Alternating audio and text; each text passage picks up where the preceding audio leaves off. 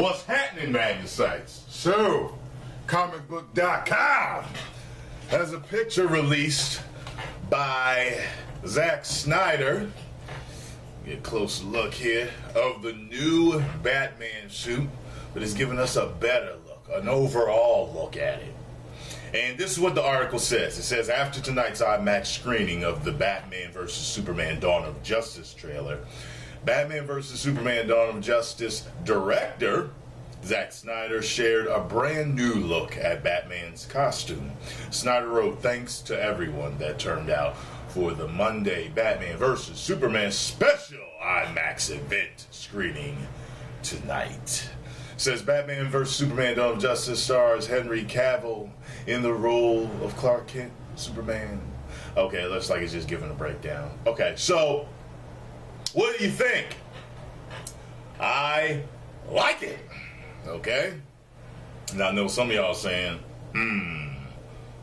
no sir, I don't like it. But I'm telling you, I like it. I'm going to tell you why. I like it because it is, first of all, I think it does a great job of the short ears version of Batman. The Jim Lee version. The Frank Miller version. I've never really liked the Frank Miller version. I always thought the bat sign was too fat and bulky. And it was almost like the bat sign matched how he drew him. I never liked the Frank Miller Batman. But I do like the Jim Lee Batman. This is somehow, to me, a nice cross between that and the Jim Lee Batman. And maybe with some hints or sprinkles of the Arkham Knight Batman, which is probably my favorite suit, period. Favorite suit, period. You know, I've never been a fan of the fact that he would walk around in just clothing, you know, because he could get cut, shot in a lot of different areas. I know there was a thing where he used to wear Kevlar right under the patch so you couldn't get shot in the heart and all that. But anyway, the point is, I love it. I love this suit. Can't wait to see what they do for Halloween, because if this is a good enough one, I'll definitely get it. Okay, definitely. So, I love this suit. I love the short ears. I never had a problem with the short ears. It works.